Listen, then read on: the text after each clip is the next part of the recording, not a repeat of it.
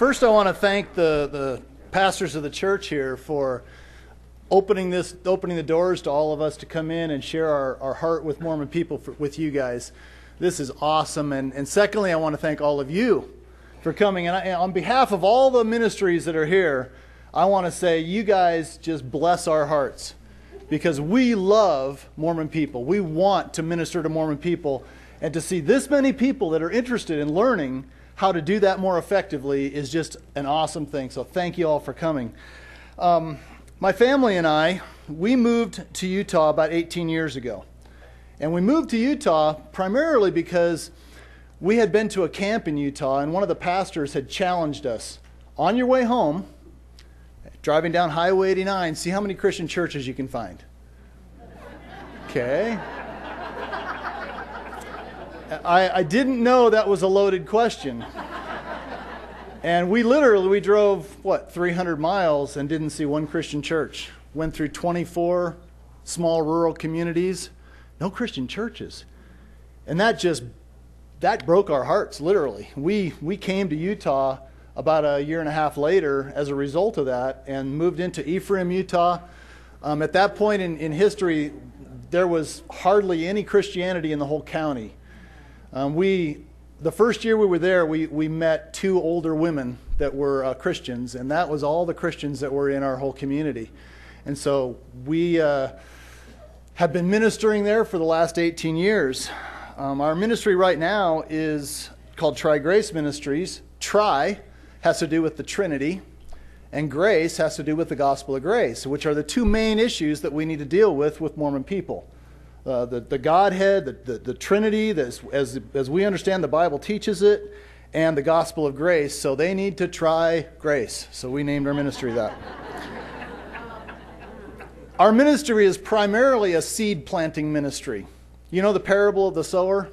Sower went out to sow, and he just sowing seeds everywhere. They're falling on the path, they're falling in the weeds, they're falling all over the place, and he's just sowing as many seeds as he can sow. And that's our ministry, is just sowing as many seeds as we can sow so that some of those seeds will fall on good soil and we will see fruit. And we have. We have seen fruit over the years, and it's been a great blessing. My wife said, "You're not going to wear that t-shirt up there to talk, are you?" And I said, "It's an illustration. This is one of the seeds. You know, Christianity is not a religion. Christianity is a relationship." So you want to see the shirt, you can look at it later, but this is one of the seeds. And you try to pass a tract to a Mormon, and most of them, 99% of them will go right in the trash because their church has told them that they are spiritual pornography. Okay? So do not open that stuff. Do not look at it. But they can't throw this away. All right? And they read it. I walk into Walmart and I see people reading that thing, looking at the back and reading the back, and it's a message. It's what we do. Another seed that we've spent a lot of time planting are the Living Hope videos. And if you sat in on that last video, wow, powerful. And we've sown literally tens of thousands of those videos all over Utah. And they are seeds that we are seeing produce fruit. So if you're not familiar with the Living Hope videos, I would encourage you to go over and talk to the men at that table and to purchase some of those videos. If you can get a Mormon to watch those, they are the most powerful seeds you'll ever plant in their hearts.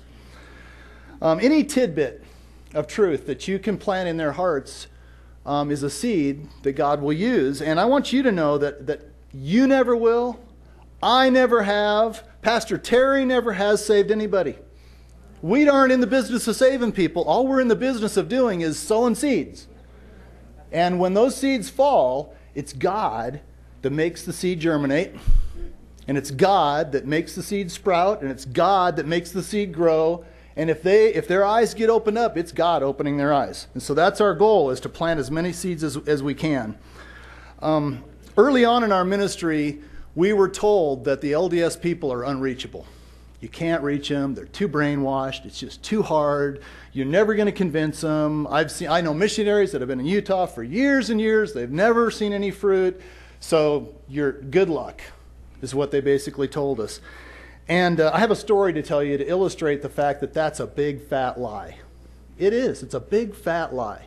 I was at the Manti pageant on the street talking to whoever wanted to talk to me, and an elderly gentleman walked up to me and said, "Oh, tell me who you are and tell me what you're doing here." So I just told him who I was.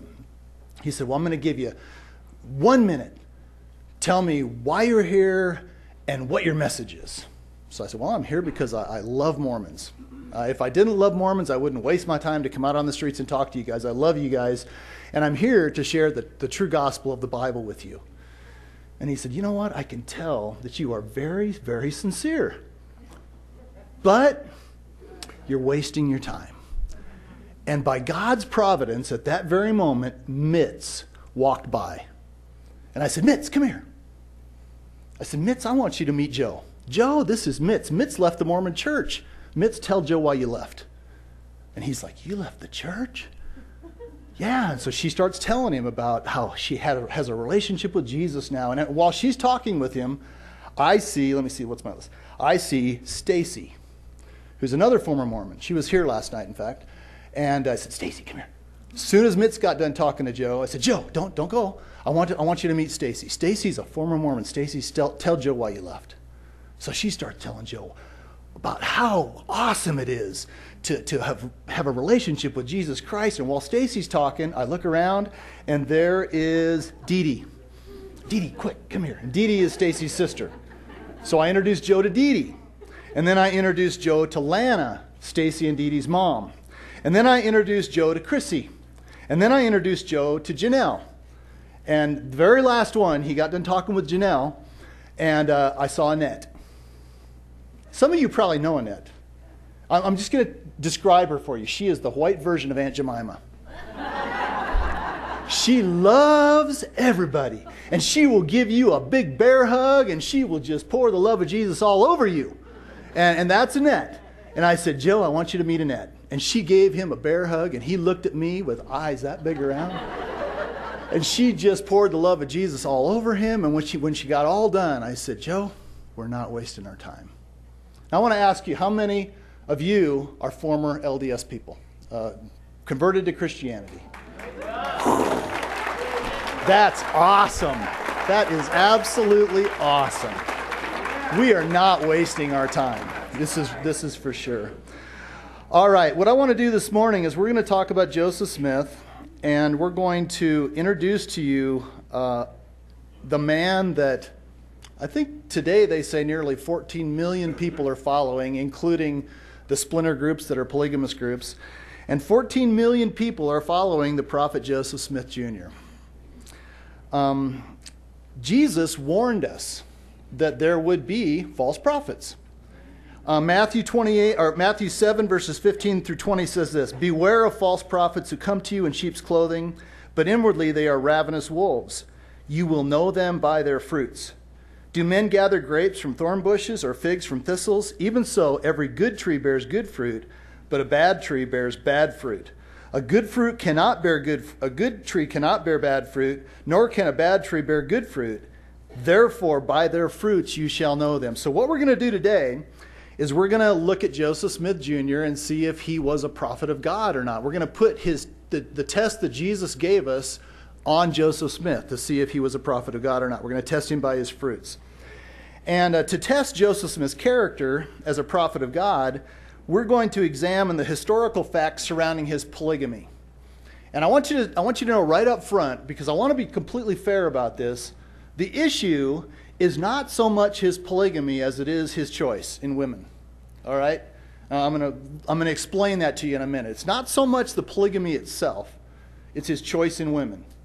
And I say that because there are men in the Bible, in the Old Testament, that practice polygamy that God calls very godly, righteous men. So it's not that I want to say I approve of polygamy. I don't believe it has any place in the church age. Jesus didn't allow for that. But what we're going to be talking about is Joseph's choice in women. First of all, some facts. And just to be fair about this, because I don't want people to get the wrong idea that we're somehow condemning Joseph for something that the people in the Bible did. Because what Joseph did was very different. All right? In the Old Testament, from the earliest chapters of Genesis through the kingdom period of Israel, polygamy was practiced. In the Mosaic law, the concept of polygamy is neither explicitly condoned nor condemned. All right, so it was practiced in the Old Testament. We acknowledge that. And the idea of polygamy itself is part of the Old Testament scriptures. In the New Testament, however, it seems clear that Jesus and his apostles initiated safeguards to keep the practice of polygamy out of the Christian church. I don't believe, according to what Jesus taught, that it was ever God's intention. It was something that was man's invention, man's idea, and it never worked very well. And so Jesus, in the New Testament, through the apostles, condemned polygamy, didn't allow it to enter into the church age. So I want to be really clear about that. Now let's look at polygamy from an LDS perspective. And I want to show you just a little bit of some of the problem that the Mormon church has with this whole concept of polygamy. Because in the Book of Mormon, in 1830, Joseph Smith recorded the following. It says, "The word of God burdens me because of your grosser crimes, for they seek to excuse themselves in committing whoredoms, because of the things which were written concerning David and Solomon, his son. David and Solomon truly had many wives and concubines, which thing was abominable before me, saith the Lord." So in the book of Jacob, in the Book of Mormon, David and Solomon are used as the prime examples of how horrific and horrible polygamy was. All right, now, a few years later, in 1843, Joseph Smith supposedly received a revelation from God which contradicted the prohibitions of polygamy in the Book of Mormon. Doctrine and Covenants, section 132, introduced a new and an everlasting covenant which commanded polygamy to be practiced in the church. Now, consider this contradictory statement. David also received many wives and concubines, and also Solomon, and in nothing did they sin, save in those things which they received not of me. David's wives and concubines were given unto him of me. I mean, this is as blatant a contradiction as it could possibly be between the Book of Mormon and the Doctrine and Covenants. And then, again, in 1890, LDS prophet Wilford Woodruff, say that 3 times fast, supposedly received a new revelation from God which contradicts the commandments issued in D&C 132. This new revelation is known to the LDS people, to Mormons, as the Manifesto, which banned polygamy from being practiced in the LDS church. So from 1890 to the present, anyone practicing polygamy has been excommunicated from the church, which would keep them from ever reaching the highest level of heaven for a Mormon. And so you can see how the Mormon church has flip-flopped back and forth on this topic, depending on what the prophets decided was okay for the time. And I'm glad that in the Bible we don't have that kind of flip-flop going on. In Sacred Loneliness is the book we're going to be looking at, and this is a book that was written by an LDS historian named Todd Compton, and he has the highest credentials in the Mormon church. He is a Mormon in good standing, served a mission in Ireland, is a graduate of BYU University, was awarded Best Book Award by a couple different organizations that examines the plural wives of Joseph Smith. He presently serves on the board of elders for the Journal of Mormon History. So he's a well-documented LDS historian, still in good standing with the Mormon church. So the information we're going to share with you today is documented by Mormon historians. It's a good source, and you can come check it out later if you have any questions about that. The facts surrounding Joseph Smith polygamy, and I'm just going to give you an overview. I gave you a handout, an overview of Joseph Smith's plural wives, and this information is in this handout. Okay? 11 of the marriages that Joseph Smith had, a third of the wives that he married, were to teenage girls, ages 14 through 19. So 11 of the marriages were to very young girls. 11 of the marriages were to women who had living husbands. He married women. Okay? This is called polyandry, or a polyandrous relationship. One woman married to 2 husbands. Joseph also married 2 sets of young sisters. He married 3 sets of sisters, but 2 sets of young sisters. And Joseph married 2 sets of mothers and daughters. And so these are the historical facts surrounding Joseph Smith. And so we want to talk just briefly about why that's a problem. Okay, why is that a problem? First of all, polygamy was illegal in every state that Joseph Smith practiced plural marriage. It was illegal back then, and the reason in 1890 that they banned polygamy was because it was illegal. So I'm wondering what the difference was. Why was it okay for Joseph Smith to break the law, but then the Mormon Church decided they were not going to break the law, so they banned polygamy. So it's kind of a disconnect there. Joseph Smith also had an apparent taste for young flesh, as he as he married 11 young women. In pioneer days, to be fair, young women often did get married. But to marry 11 young women was unheard of. And today, in the LDS Church, or in America, it's not accepted. Warren Jeffs is in prison today for this very same sin, the breaking of the law. Okay, some more problems. The problem that deals with him marrying married women. I think that's probably one of the biggest problems in his choice of women. The question arises, what exactly is adultery? You're going to marry somebody else's wife, and then you're going to consummate your marriage with that wife? Isn't that the exact definition of adultery? And so I think that's a problem. Todd Compton states this, in case anybody wonders whether or not the LDS historians think that Joseph Smith was actually consummating his marriages. Utah Mormons, including Smith's wives, affirmed repeatedly that he had physical sexual relations with them. Therefore, there is no good evidence that he did not have sexual relations with any wife, previously single or polyandrous. And so the fact that he was sleeping with all these women is pretty much an established fact, which is a problem. Number 4, the law of God forbids marriage to a mother and a daughter. And he married 2 mothers and daughters, which is a complete breaking of the Old Testament law of God. One more significant problem is that a true prophet can't lie. It's not part of the puzzle for a true prophet to be able to lie.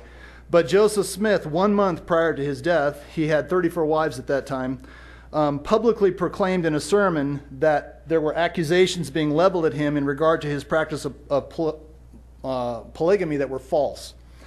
He said this, "What a thing it is for a man to be accused of committing adultery and having 7 wives when I can only find 1. So that's a bold-faced lie. He had 34 wives at that time. At this time, I'm going to introduce to you a very good friend of mine and one who we have worked with on many occasions going into polygamous communities, and her name is Doris Hanson. And so I'm going to let Doris come up and tell you a little bit about her story. She actually was raised in a polygamous community, and her ministry is to polygamous women. So Doris, come on up. Tell them about your ministry.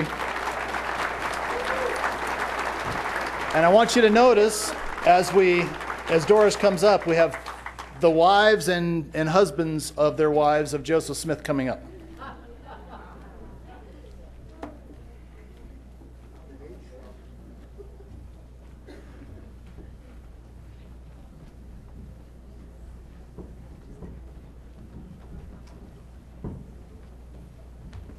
When we did this in Manti, we walked probably about 3 or 4 blocks from where the women got dressed, and they paraded down the streets of Manti and up the street and down towards where we were going to stand in front of the temple grounds, and it was an amazing visual for the people to see all these many wives walking down the street, and they all belonged to one man.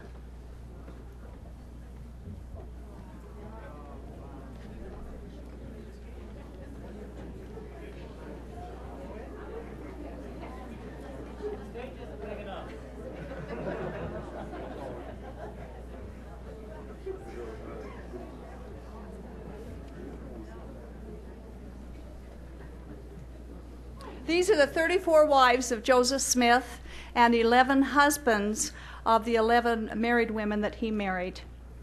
Emma was the only legal wife that he had, and there are many people who think that he had more than 34 wives, actually. These are documented for sure, and so that's why we use the number 34. My name is Doris Hanson. I was born and raised in the Kingston Polygamy Group. I was threatened all my life that if I didn't live polygamy and accept it when I grew up, I was going to be doomed to hell and damnation for eternity. And I hated it, and I got away. I hated God for many, many years after I got away, but God let me run away from him long enough so I could run right into him. And I did, and I got saved. And at that time, I just had such a heart for the polygamous people. And God just kind of laid it on my heart to know that at some point in the future I was going to have a ministry to polygamists. And so I started doing things behind the scene and mailings and different things that nobody knew anything about but me. And it took 20 years, but God opened up an opportunity in 2007 when Lifting the Veil of Polygamy was released, and we opened up a ministry called a Shield and Refuge Ministry. The Shield and Refuge is that the polygamous people, I'm a missionary to the polygamists now, and the polygamous people who want to get out can know that God will be their shield and their refuge to them when they leave, and we'll give them a safe place to go and help them get aligned back into real society. Tonight, we're going. First of all, I want to say something that happened last night. Chip had mentioned some skeptics from a Mormon guy that wondered if anybody got out of Mormonism and were happy. Last night, out in the foyer, someone came up to me and he said, "Does anyone ever get out of Mormonism and find happiness and find joy?" And I said, good heavens, yes, my goodness. If you find Jesus, you do. If you don't find Jesus, you may not. And we talked for a minute, and then he walked off, and immediately a girl came up to me and shook my hand and said, "Hi, how are you?" She says, "You know what? I was a Mormon. I got saved 6 or 8 months ago, and I'm so happy." So yes, you get joy abundantly. Tonight I want to talk about 3 of Joseph Smith's wives, and I'm going to talk first of all about Helen Mar Kimball. Helen Mar Kimball. 14-year-old Helen Mar Kimball. She was the daughter of Heber C. Kimball and was approached by 37-year-old Joseph Smith, who taught her the mysteries of celestial marriage, which is known as polygamy. Now, Joseph Smith, of course, was the founder and the leader of the Mormon Church. He was highly revered. He was respected among all the church members. He held a strong position of trust, and they believed that everything he said was from the very mouth of God. Now, the night before Joseph Smith's proposal to 14-year-old Helen Mar Kimball, her father, Heber C. Kimball, had a conversation with his daughter and asked her if she would believe him if he told her it was right for a married man to take other wives. Well, according to Helen's personal writings, she said she felt like a small earthquake had shaken her emotions. She loved her father, and she really didn't think that he would lead her wrong, but her sensibilities just kind of made it difficult for her to understand this, and she felt it very hard to believe it. She didn't know quite what to think. Well, the next morning after that, Joseph Smith arrived at the home, and he proposed to Helen Mar Kimball that day an illegal polygamous relationship, asking her to be one of his plural wives. He persuaded her to enter into a spiritual marriage, not a temporal one. Now, Helen couldn't have known at that time that her father, Heber C. Kimball, and Joseph Smith had gotten together in advance and had planned this transaction for 14-year-old Helen to become one of Joseph Smith's plural wives. She said that Joseph Smith had told her that if she would agree to this marriage, it would ensure her eternal salvation and exaltation, and that of her father's household and all of her kindred. And Helen said, quote, "This promise was so great that I willingly gave myself to purchase so glorious a reward." She actually thought that her marriage to Joseph Smith was only for eternity, and that her time in this life would be her own, and that she wouldn't belong to him here. She seemed to relish the supposed independence that taking this step apparently was promised to her. And as it turned out, she discovered that she either misinterpreted Joseph Smith's intent, or he may have purposely misled her about his intentions. She later said to a close friend, quote, "I would never have been sealed to Joseph had I known it was anything more than ceremony. I was young, and they deceived me by saying salvation of our whole family depended on it." Now, she said they deceived her. Well, her mother didn't deceive her. Her mother didn't have anything to do with it. But she's referring to Heber C. Kimball and Joseph Smith. She knows they deceived her. Helen must have been very surprised to discover that this marriage included time as well as eternity, a physical union between this 14-year-old girl and the 37-year-old man. She hadn't even wanted to marry Joseph Smith, but she considered that it was a very small price to pay for the guarantee of her eternal life and the eternal life of the ones that she loved the most. Now, as church president, Joseph Smith was in a position of special trust, yet he practiced his deviant tendency to pedophilia, as is proven by his polygamous union, not just to one 14-year-old girl, as Chip said, but to 7 girls, 17 years old and younger, and a total of 11 girls, 20 years old and younger. Now, let's put this in a contemporary perspective. There was an article in the Deseret News last month that tells of the case of a man in American Fork accused of having a sexual relationship with a 16-year-old student. This man is a former seminary prophet. He's 37 years old. He faces 14 first-degree felony charges and 1 second-degree felony charge of several different kinds of rape and forcible sexual abuse. Prosecutors agree that the charges against him are enhanced because he held a position of trust over this young girl. He had seduced and sexually molested her under the banner of being a special and trusted spiritual leader.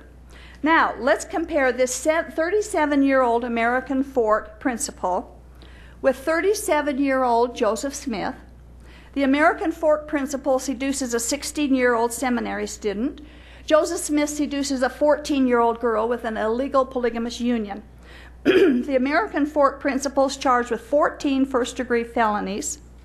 Joseph Smith is considered a holy prophet of God, and no one requires any accountability from him, from his actions, either then or now. In today's courts, with the evidence that's available, Joseph Smith would have been convicted of child molestation and placed in a cell next to Warren Jeffs.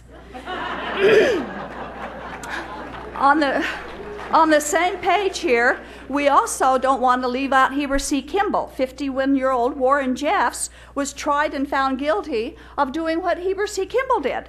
Warren Jeffs was charged with being an accomplice to rape when he arranged the marriage of a 14-year-old girl to her cousin in the FLDS polygamy group. And this culture applauded his conviction. Yet Heber C. Kimball arranged the marriage of his 14-year-old daughter to a polygamist, and he's not held accountable either. In fact, he's called a holy apostle of God. In these two events, why wouldn't Joseph Smith be as guilty of child rape as a seminary principal? And why wouldn't Heber C. Kimball be as guilty as Warren Jeffs for arranging the marriage of his 14-year-old daughter? Helen Mar Kimball became a widow just 1 year later when Joseph Smith was murdered in 1844. She was then free to be romanced by and to be married by her longtime heartthrob, Horace Whitney. Sadly, however, after they moved to Utah, her husband, Horace Whitney, took 2 polygamous wives. And by that time, Helen was firmly accepting of and a hearty advocate of plural marriage. What I find heart-wrenching in these accounts of Joseph Smith's method of gathering to himself these plural wives is that he consistently brought God into the proposition. Having been born and raised in a polygamist home myself, I'm painfully aware of the use that they have when they use God in the teachings and threatenings of living polygamy. We were constantly threatened that we comply or be damned, accept polygamy or be destroyed, which is what Joseph Smith said in section 132. We were conditioned from the cradle when we grew up believing that it was God's requirement to become a plural wife. We were brainwashed. We were frightened into accepting it. So I can understand being born and raised with a polygamous mindset when that's all you've known since birth. It's natural to believe it. But none of the plural wives of Joseph Smith and these early Mormons were born and raised in a polygamy culture. They had not been brainwashed from birth like we were. Polygamy was not something they were familiar with. It had nothing to do with salvation as far as they knew up until that point. Yet they believed what Joseph Smith claimed, that it was a holy principle and required by God. Sadly, they didn't study their Bible about it either, and even if they had, would they have been able to discern the truth that God really never required polygamy? And most alarming to me is that many of these women hesitated at first, like Helen Mar Kimball did, but later agreed to become a plural wife simply because she trusted the spiritual leadership of the Mormon Church. Several of these ladies asked God for confirmation, and they received some alarmingly profound spiritual experiences confirming to them that they were to embrace plural marriage, and so they did with all their heart and soul. Of course, we know that feelings are not a barometer for truth, and spiritual experiences are not always from God. Some of these who did receive the spiritual manifestations were among those who became polygamy's most powerful advocates. Helen Mar Kimball had said that polygamy was a small price to pay for the salvation of her loved ones. I wonder if she ever found out in later years that Jesus paid the price for salvation and no one else can.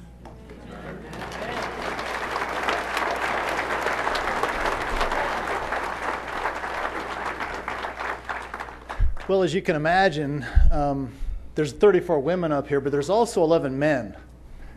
And for these men, polygamy was a great pain for them as well. Created all kinds of turmoil inside of them and problems for them. I want to introduce to you Miranda Johnson. Miranda, you step forward.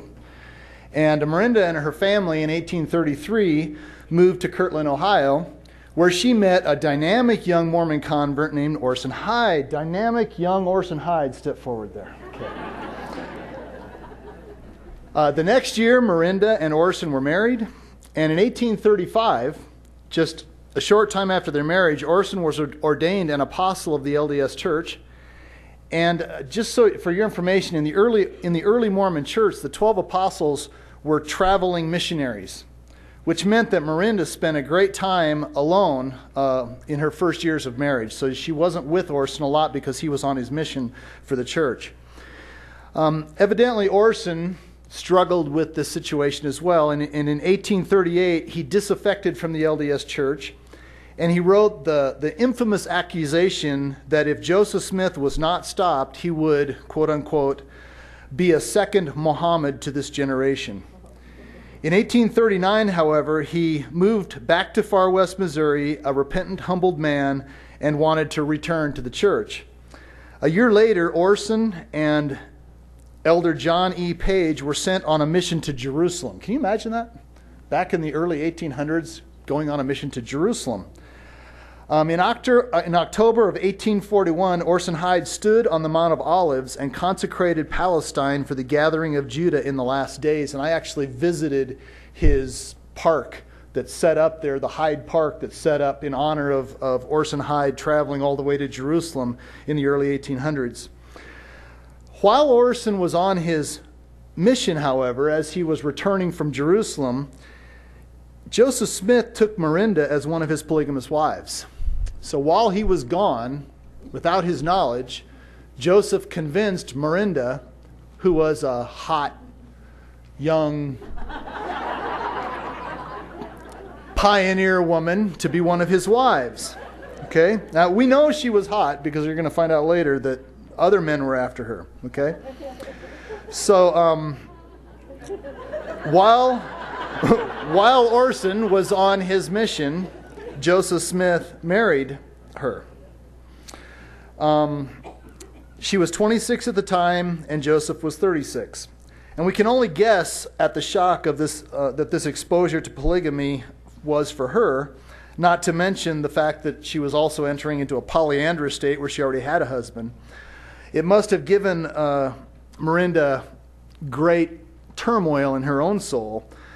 Todd Compton says that nearly everyone who has commented on their first introduction to polygamy wrote that they at first looked at it with revulsion and shock and fought the idea for a time. As Miranda was apparently in love with Orson Hyde, polyandry must have been enormously difficult for her. She and Orson had a good relationship when they were together, and so there was no reason to think that she was dissatisfied with her relationship with Orson. Although there were conflicting reports as to exactly what happens, it seems most likely that Orson did not know of the marriage, and it was reported that he was extremely upset upon coming home from his mission to learn that Miranda had married Smith in his absence. So, men, can you imagine, going on a mission, a significant mission for your church, and coming home and finding out that your young bride is now the wife of the prophet of your church? Just shocking. It would be a shocking thing. Orson, however, did not stop living with Miranda at this time. He accepted, because he accepted the prophet Joseph Smith as a religious leader, accepted the relationship and the situation, and he continued to live with her. Miranda continued to have children with Orson until 1858, so they lived together for a long time. Before his death, in 1878, Orson also married 8 additional wives and fathered 32 children. So Orson bought into the polygamy idea and became a part of that as well.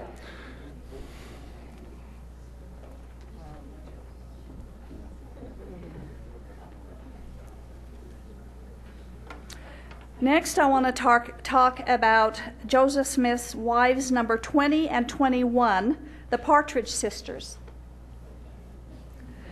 It's probably impossible to find a polygamy group anywhere that would prohibit a man from marrying sisters as plural wives. And it isn't unusual for a man to marry both a mother and a daughter. I'd like to read from Leviticus 18, just a couple of verses. It says, "Do not have sexual relations with both a woman and her daughter. It is wickedness." Verse 18, "Do not take your wife's sister as a rival wife and have sexual relations with her while your wife is living." Joseph Smith set the precedence in Mormon polygamy for violating these particular commands in Leviticus 18. He did marry mother and daughter, and he was guilty of marrying 4 sets of sisters as plural wives. The Lawrence sisters, the Huntington sisters, the Johnson sisters, and the Partridge sisters, and they're the ones I'm going to focus on now. There's 22-year-old Eliza Partridge and 19-year-old Emily. He married the younger one, Emily, first on March 4th of 1843, which was the same day that he married teenage girl, 19-year-old Flora Woodworth.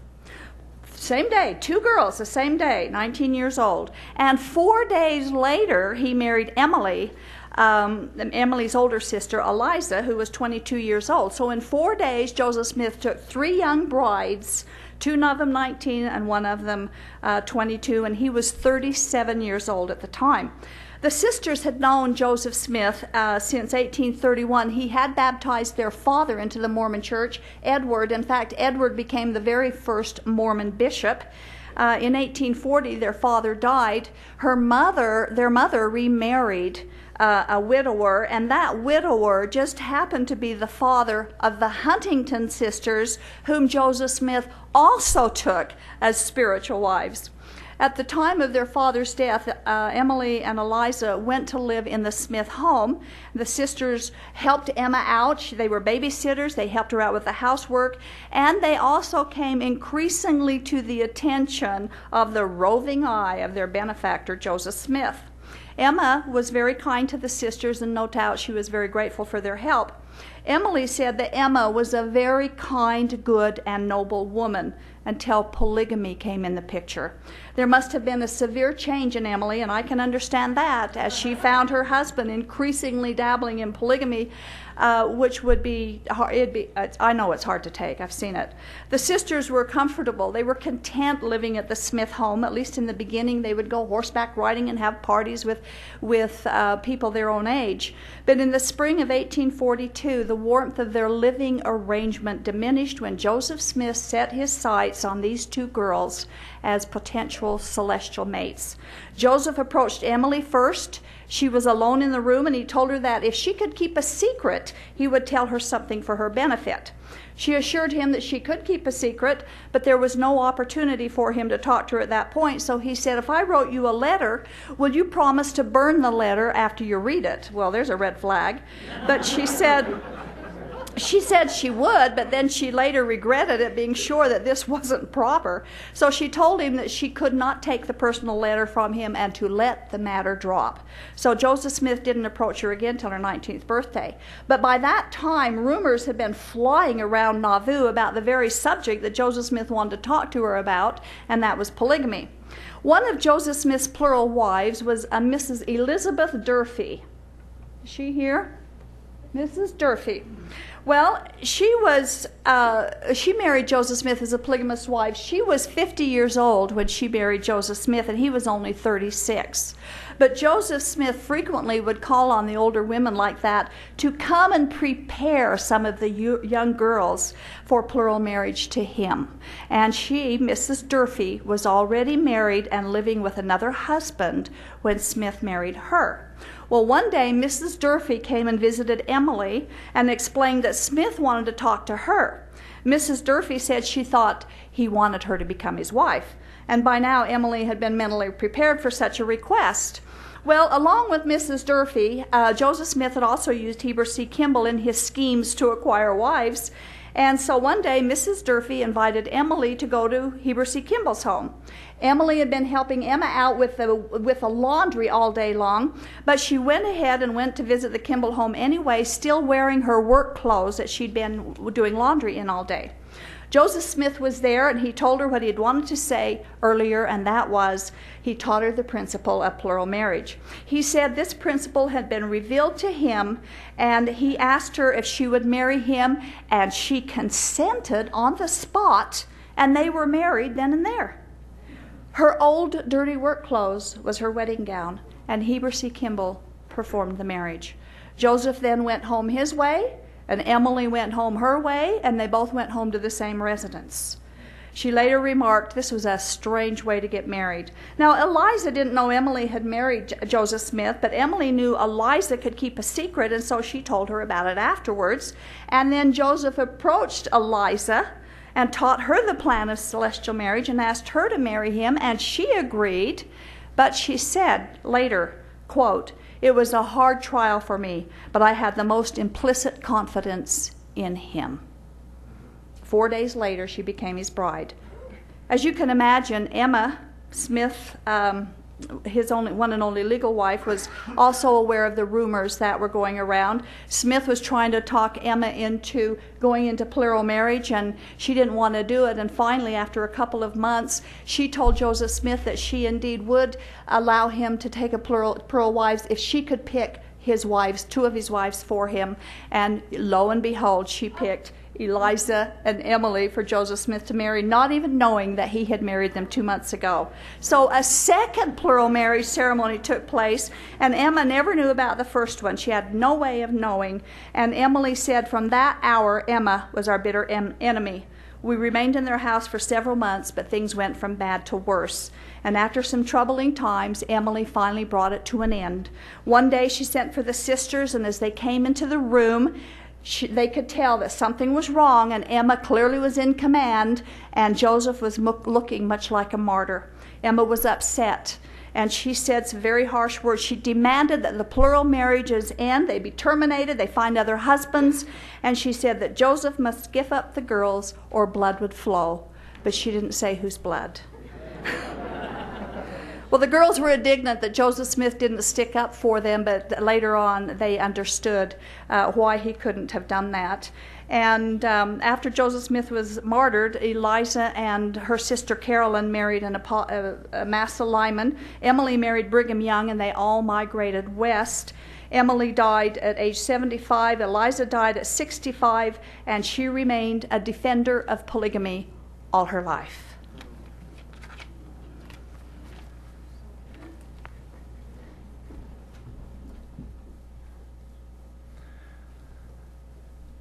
All right, I mean, isn't this, I've heard this a lot, and it's just almost too bizarre to believe, isn't it?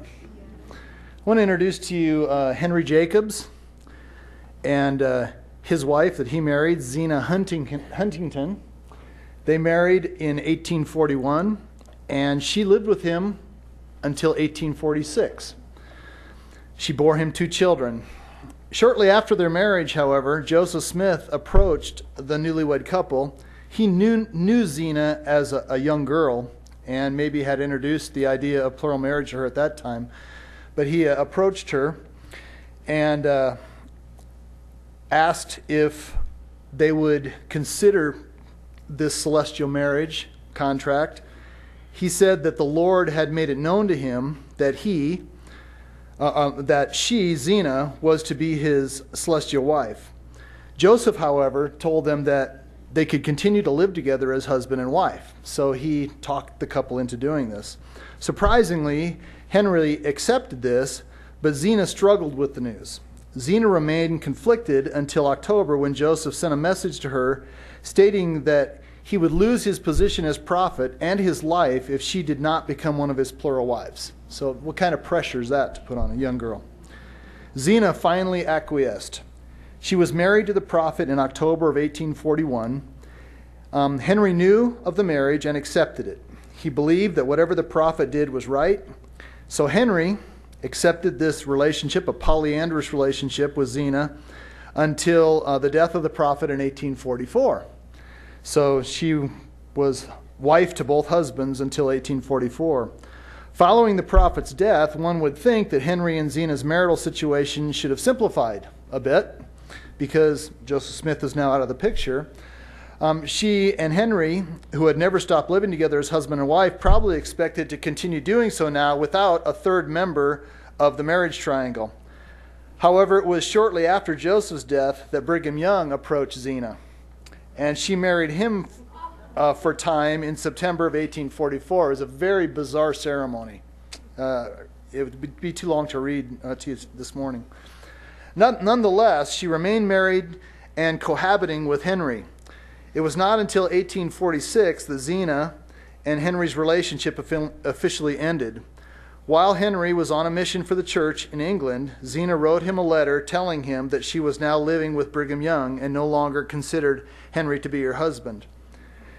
Henry returned from his mission and settled in California. It's kind of interesting, on their trip out west, he tagged along kind of behind the wagon train, and just the stories of that are really heart-wrenching. He was heartbroken that his wife had rejected him from being her husband, and couldn't understand it. He then later moved to California, but he was still in love with Zena, now one of the plural wives of Joseph Smith, of Brigham Young. Henry's letters to his wife Zena were heartrending. On September 2nd, 1852, he wrote, "Oh, how happy I should be if I only could see you and the little children, bone of my bones, flesh of my flesh. I am unhappy." Henry lamented, "There is no peace for poor me. My pleasure is you. My comfort has vanished. O Zena, will I ever get you again? Answer the question, please." And the answer was no. He never was able to see his wife again.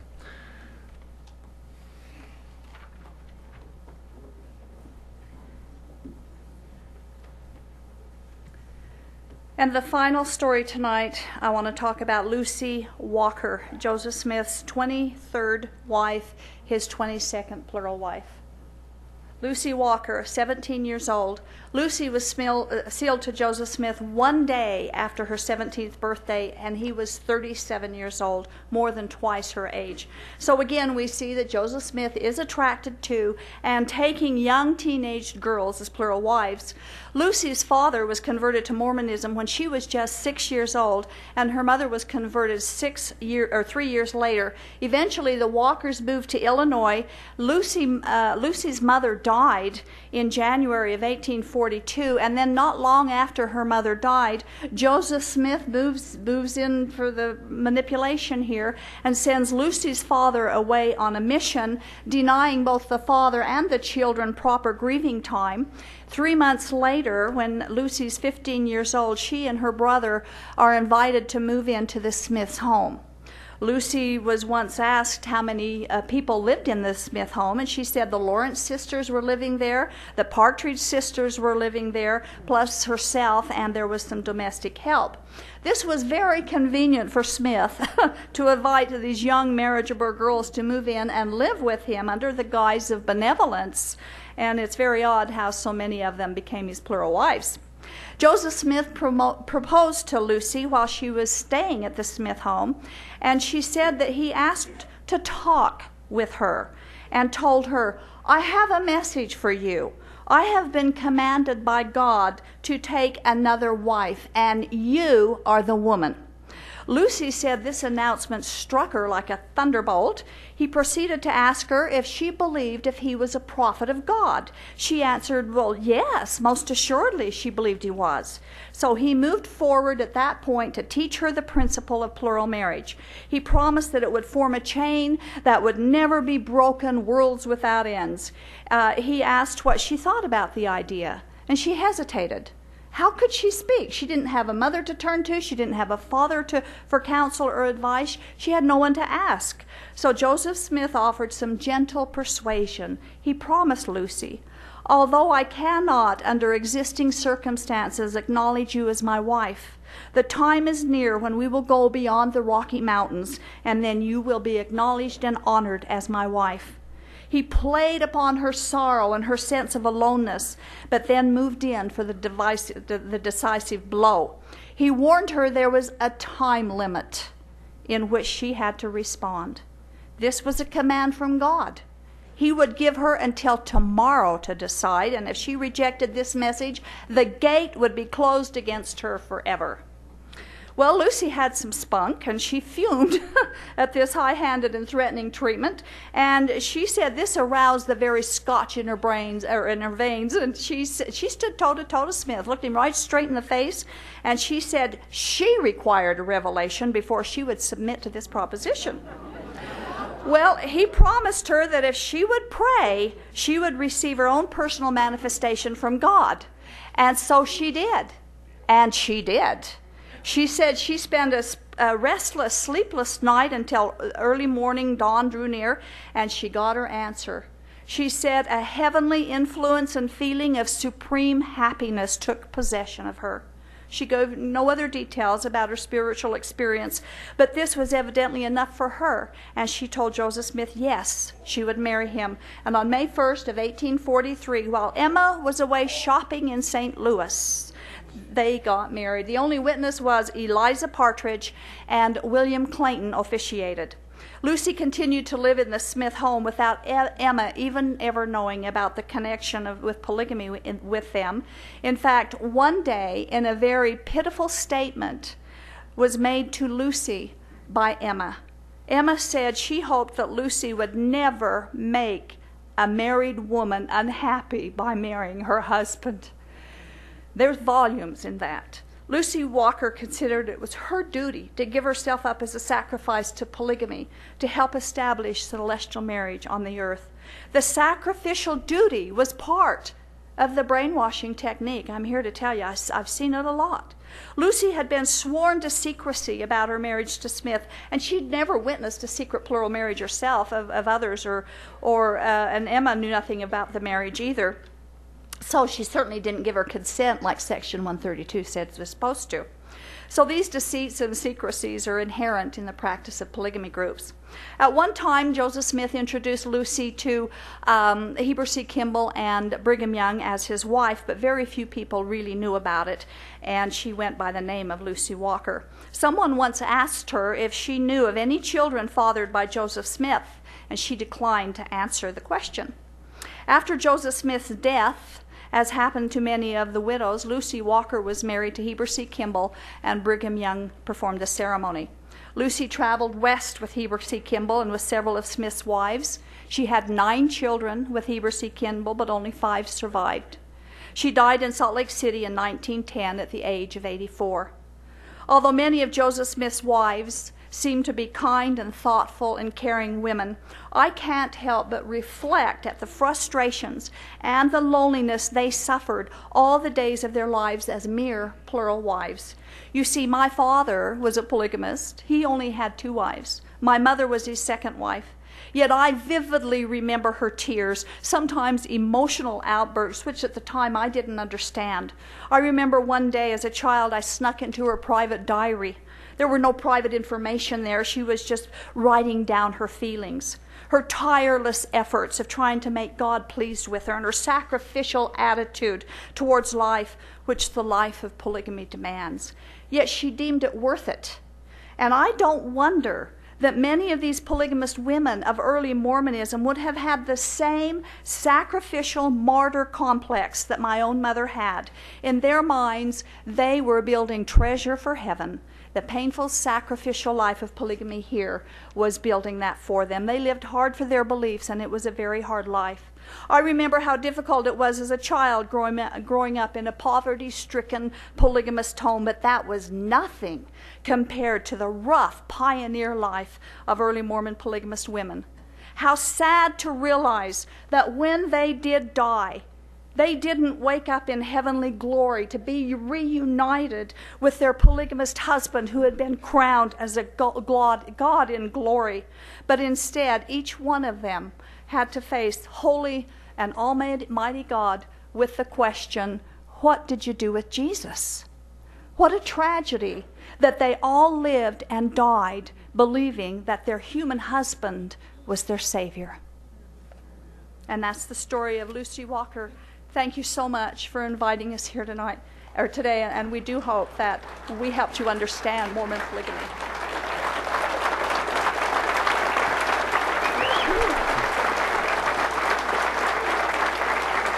I want to ask you guys to be praying for us. Next week, we will be going to 2 polygamous compounds with a mission team from LeTourneau University. Doris will be joining us for those trips. And just keep us in your prayers. There's a lot of unknowns when you go into those compounds. We've never had a problem. Doesn't mean there never could be a problem. So just keep us in your prayers. Pray mostly that the Lord will open the hearts and the eyes of some of these women to contact Doris and to be rescued out of these situations. So thank you again. Thank you, women and men, for joining us. We appreciate it.